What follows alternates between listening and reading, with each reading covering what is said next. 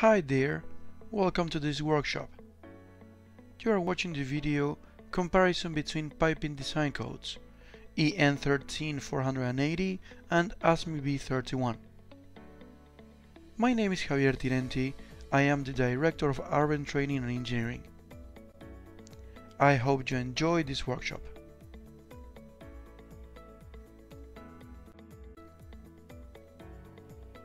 The EN13480 and ASME B31 codes are frequently used for the design of piping systems.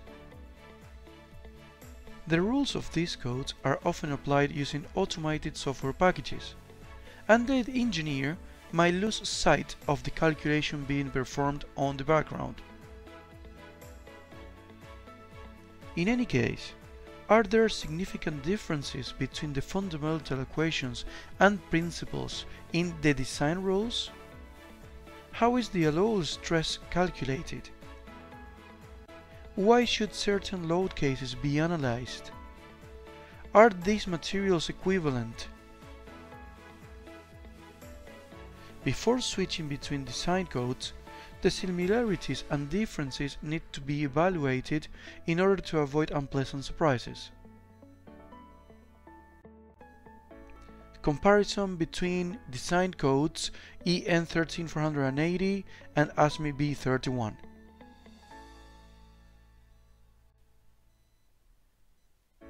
The EN13480 is a more comprehensive piping design code than ASME B31 code with respect to stress analysis.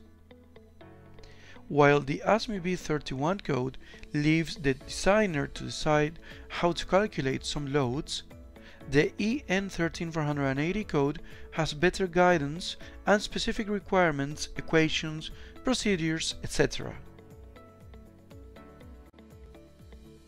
The EN13480 code is more stringent with regard to the design of supports that are welded to the pipe, mainly due to the wall thickness of the pipe and the induced stresses.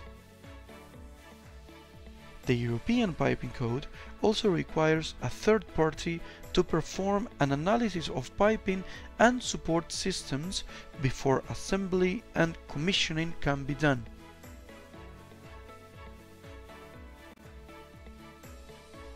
This third-party verification is rarely the case in fast-track industrial projects based on the ASME B31.3 code. Third-party verification is rarely completely before mechanical completion, and therefore any findings at the end of the project can lead to a large modification to already installed pipe and equipment. Let's give it a closer look to the main differences between these two design codes. Let's start with materials. The ASME B31 code presents a wide variety of materials. Both metallic and non-metallic materials are available. In this case, the EN13480 code presents metallic materials only and currently restricted to steel.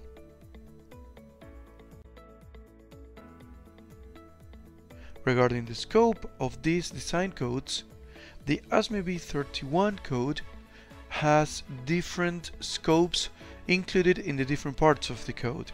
For example, power generation, power piping, process plants, as in process piping, and hydrocarbon transportation for pipelines. In this case, the EN13480, it is not applicable to pipelines, not applicable to nuclear plants either, not applicable to blast furnaces pipes, and not applicable to internal pipes of boilers.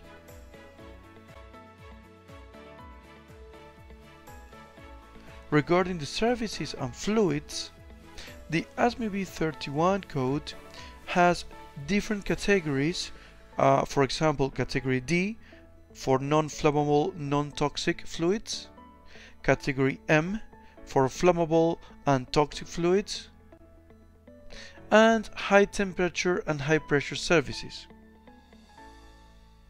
the EN13480 code has two groups. Group 1 for explosive, flammable, highly flammable, toxic or highly toxic fluids, and Group 2 for the rest of fluids, including steam.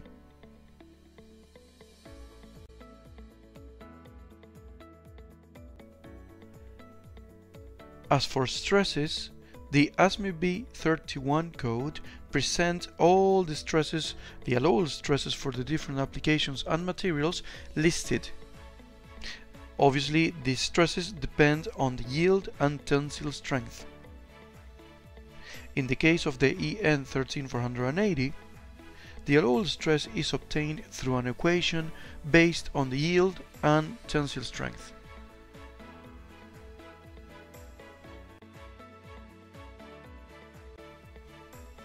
Wall thickness. The ASME B31 code presents all the equations necessary to obtain the thickness of thin-walled pipes. However, this code does not present equations to obtain the thickness of thick-walled pipes. Therefore, special verifications are needed. In this case, the EN13480 code does present both equations for thin and thick-walled piping. Equations for thick-walled piping are based on the equations of Lamé.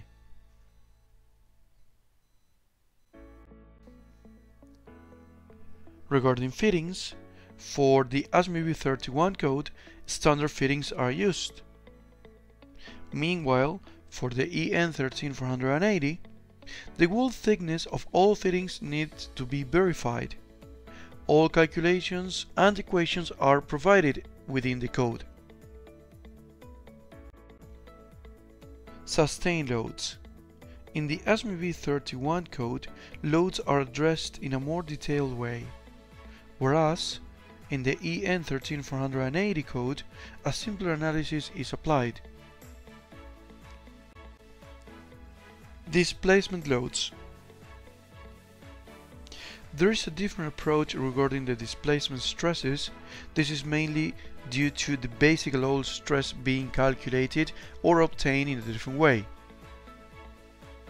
Regarding the SIF factors, the ASME B31 code has different SIF for every part or section of the code, B31.1, B31.3, etc.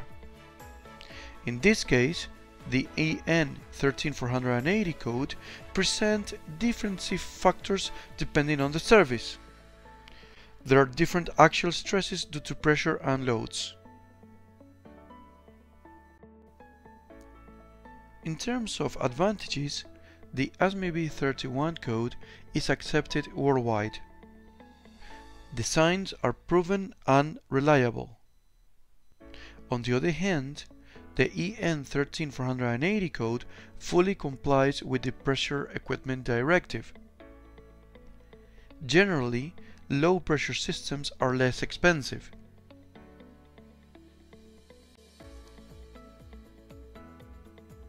Regarding the disadvantages, the ASME B31 code does not fully comply with the Pressure Equipment Directive,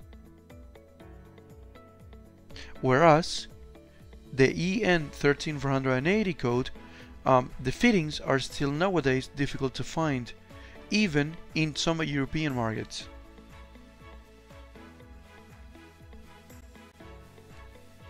ASME B31 code. The ASME B31 piping code contains basic requirements regarding the integrity of the piping system. However, leaving some other aspects of the functional system design to the designer. The codes have been developed for a large number of different applications, hence the difficulty in defining certain aspects.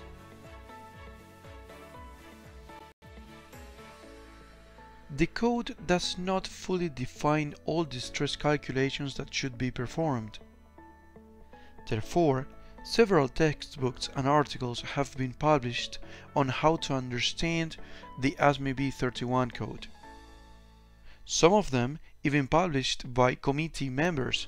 For example, the ASME B31 CASTI Practical Guide.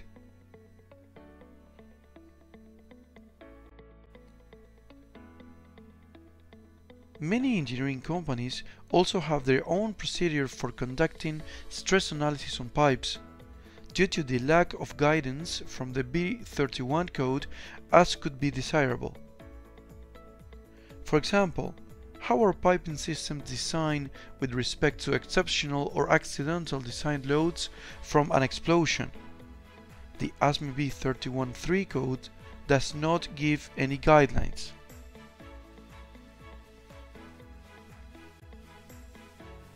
EN13480 standard. It is important to understand the hierarchy of the European standards. Many of the European standards are absorbed or inherited from ISO standards. Just as a reference, we have to bear in mind that 30% of the EN standards portfolio is identical to ISO standards. The intention of the EN13480 code for piping systems was to harmonize a large number of European national piping codes to meet the essential safety requirements of the new European Pressure Equipment Directive, PED. In other words, establish a single framework for all members of the European community.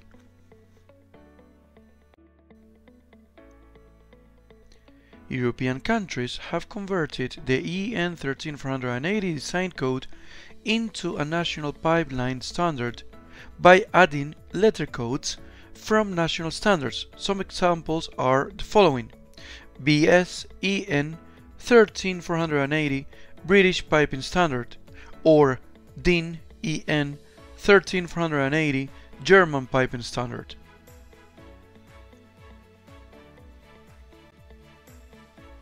In order to work with the EN13480 standard, there are many other references and other standards that need to be considered when designing a piping system. For starters, the EN13480 code is formed by 8 parts.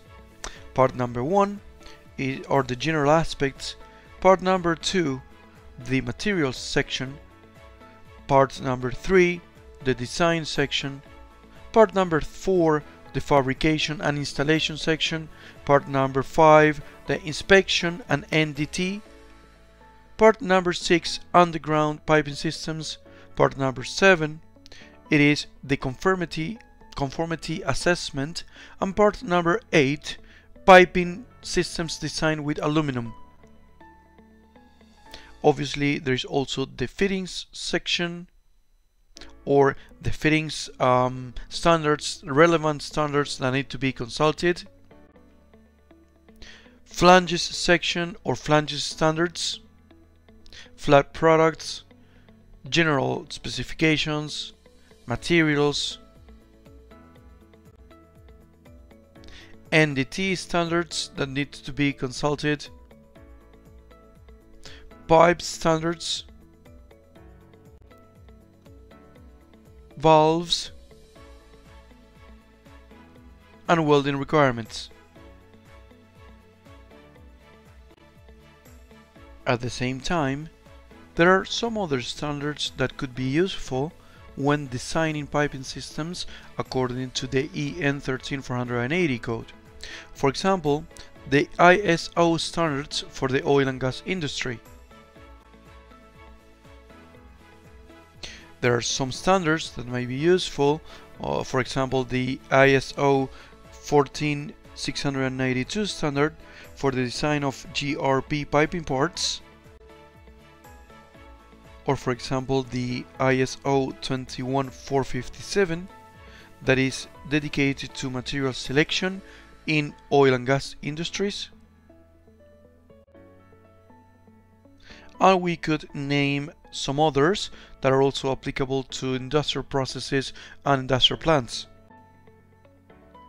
such as centrifugal pumps, shell and tube heat exchangers, etc. Finally, it is worth mentioning some material equivalencies. It is important to establish the material equivalencies between these two design codes. There are many publications fully dedicated to establishing the material equivalencies between these two design codes. One of the most important aspects are the pipes. We can see on the screen one publication made by one German supplier, Rohr, Flange and Fitting, that is indicating the main grades used in both designations, ASME and European designation. We also find flanges for these typical materials and design codes, butt welding fittings,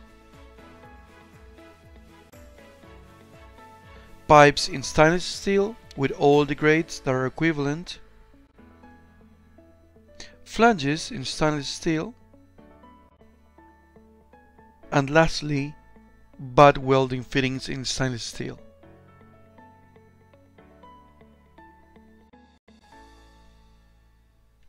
I hope you have enjoyed this workshop. Please do not hesitate to get in touch with me for any question you may have. Have a great day.